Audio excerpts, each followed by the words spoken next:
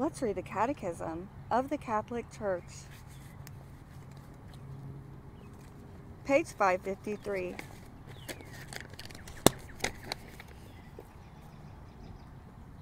(2052). Teacher, what must I do? Teacher, what good deed must I do to have eternal life?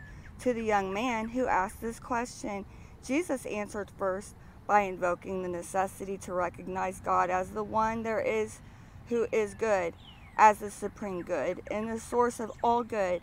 Then Jesus tells him, if you would enter life, keep the commandments. And he cites for his questioner the precepts that concern love of neighbor. You shall not kill. You shall not commit adultery. You shall not steal. You shall not bear false witness. Honor your father and mother. Finally, Jesus sums up these commandments positively. You shall love your neighbor as yourself. To this first reply, Jesus adds a second.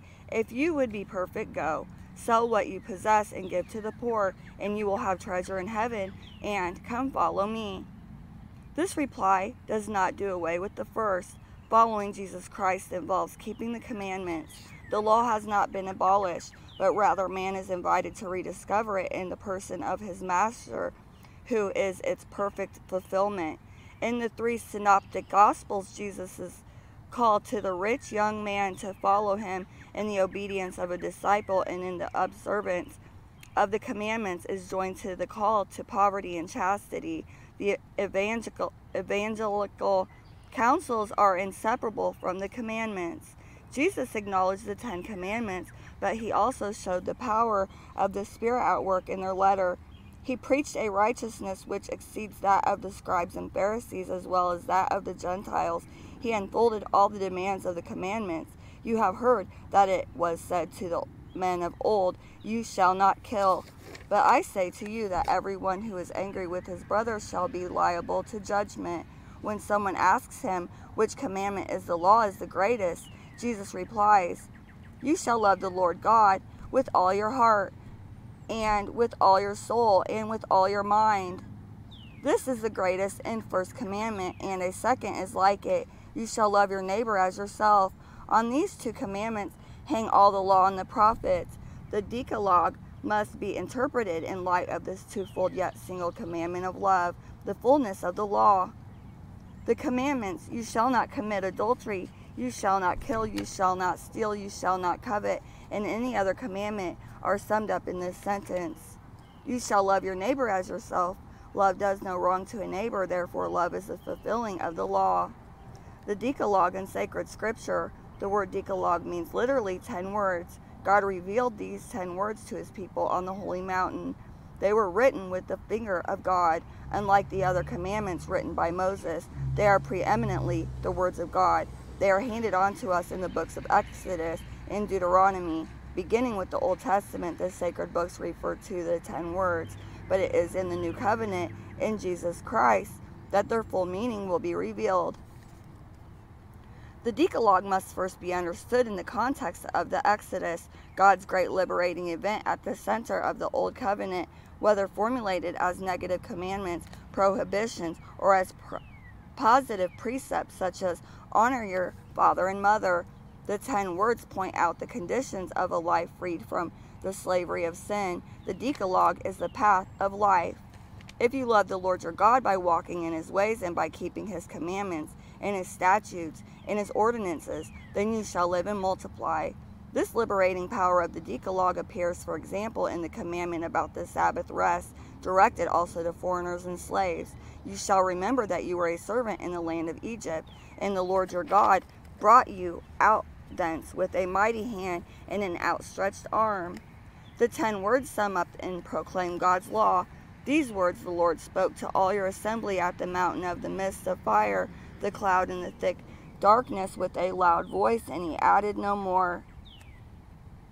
And he wrote them upon 2 tables of stone and gave them to me.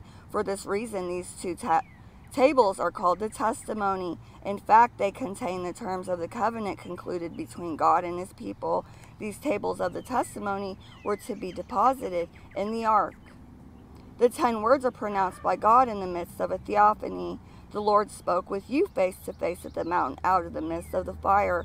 They belong to God's revelation of himself and his glory. The gift of the commandments is the gift of God himself and his holy will. In making his will known, God reveals himself to his people.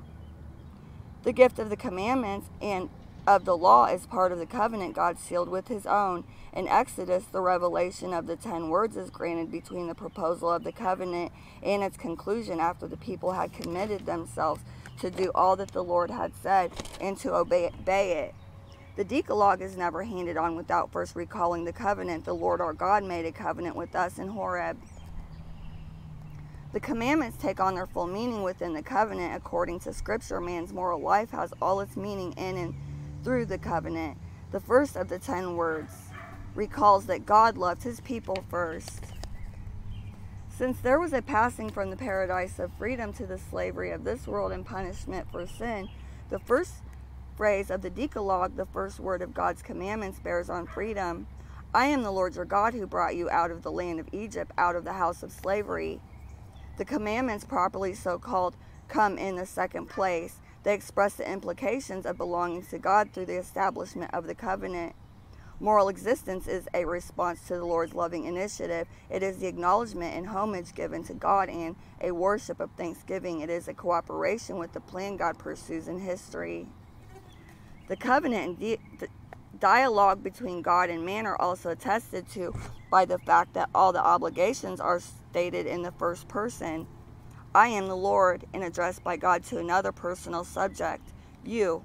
In all God's commandments, the singular personal pronoun designates the recipient.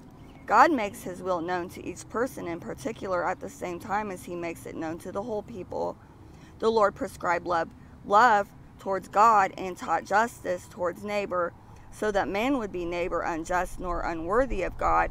Thus, through the Decalogue, God prepared man to become his friend and to live in harmony with his neighbor.